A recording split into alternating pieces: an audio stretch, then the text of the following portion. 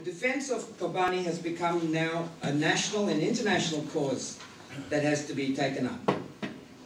And that defense of Kobane is truly epic, I think.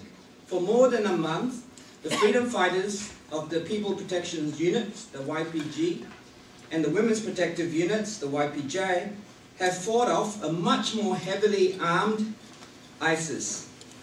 They're more heavily armed thanks in no small part to US-supplied arms, to US-supplied tanks and ammunitions that were abandoned by the retreating US-installed regime in Iraq. US and Turkish governments kept announcing over the last few weeks the imminent collapse, the imminent fall of Kobane to ISIS. But thankfully that did not happen. Despite the refusal by all the powers that could have helped, despite the refusal by the United States until just 2 days ago to airdrop emergency supplies, including food, water, arms and ammunition to the besieged city. Kobane has not only survived, but now has begun to turn back the ISIS attack, despite the fact that on its fourth border, the Turkish army has lined up its tanks and soldiers to stop reinforcements and supplies from reaching the freedom fighters. Well, we want to unconditionally declare our support for the arming and supply of these brave Kurdish freedom fighters. They have proved to be the real resistance to ISIS, to ISIL, in both in Syria and in Iraq. And they have every right, I argue, every right to accept weapons and supplies from anyone who will give it to them, even from imperialist states like the United States. Of course, we in the Socialist Alliance and any other progressive person knows that the United States is no real friend of the Kurdish freedom fighters, no real friend of anyone fighting for liberation. And they, in fact, they have been supporting and they're closely tied to the Turkish government, which is the model enemy of these liberation fighters.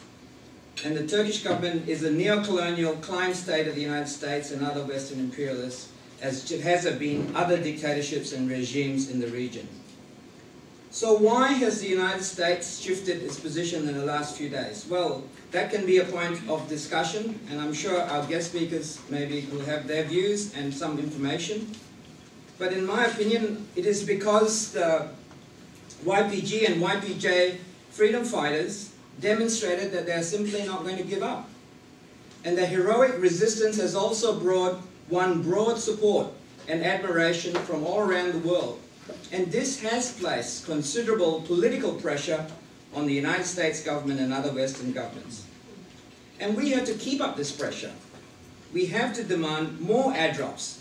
27 packages of food, water, light arms and bullets supplied by the government of the Kurdish Autonomous Region in Iraq isn't enough. There should be more. We also should fully support the Kurdish freedom fighters' call for Turkey, for the Turkish government, to allow a corridor for Kurdish reinforcements and supplies to Kobane.